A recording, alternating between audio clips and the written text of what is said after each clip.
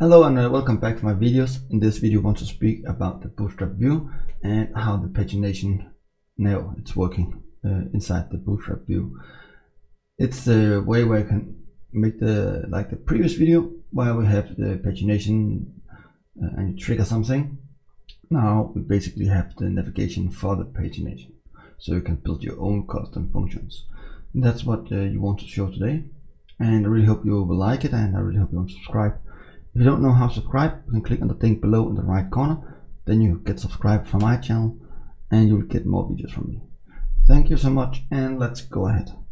So let's go ahead and create the first the pagination. So we say b-pagination, and then we want the navigation here. What we want, it's a link gen.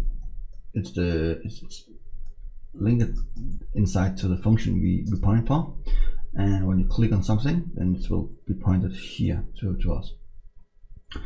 Number of pages is 10, and what I want is say use router. When you do this, it will automatically use the vue router, so you don't need that handle that at yourself. So it's do it a little more easier, if we can say that. So scrolling down for the methods, and inside the methods we want to build the link gen button, and we want to say page num, and what we're going to do now is say page num it's equal to 1.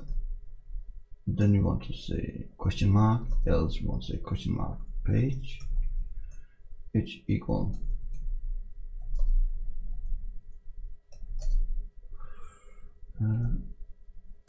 page equal to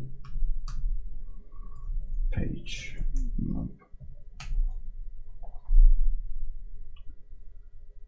And that should be the first example here, and let's go back for the browser and see how it's working.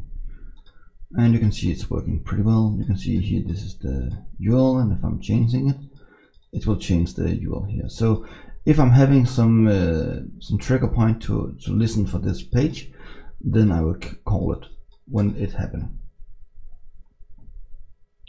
Let's go back for the editor again. So the next step we're gonna do now, it's we create one more.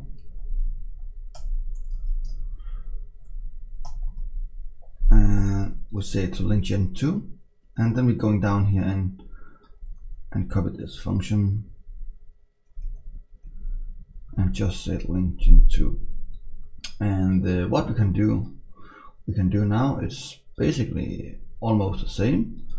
If you wanted to a link, so then we can just say hello world page number. I'm going back for this one. I can just say this one. You can see the route now, because we don't have creating the route, so it will make a blank page, but it's changed the URL up here, and that's how it's working. Let's go back for the editor and make the last example.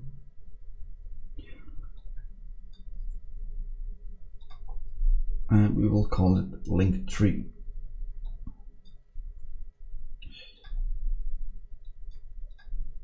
And then we have it here. And we could basically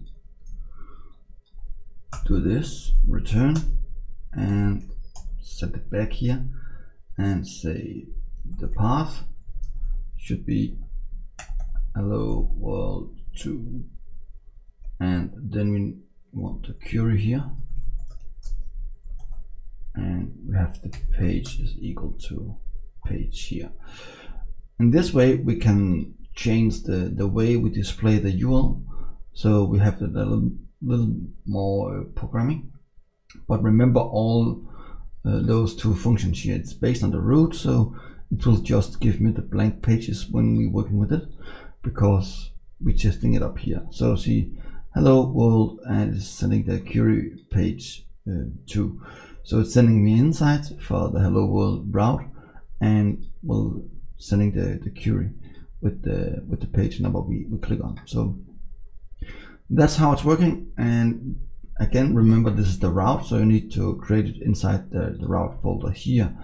I don't have this in this tutorial, so that's why it's not want to work. Thank you so much, and I really hope to see you next time, and I really hope you want to subscribe to this channel. You can do it in the right corner below, just click on the thing. And of course, I really hope you want to share and like this video so everybody can see you have watching it. Did you have any questions? Please make them in the comments below. I'll try to answer them. Thank you so much, and hope to see you next time. Bye.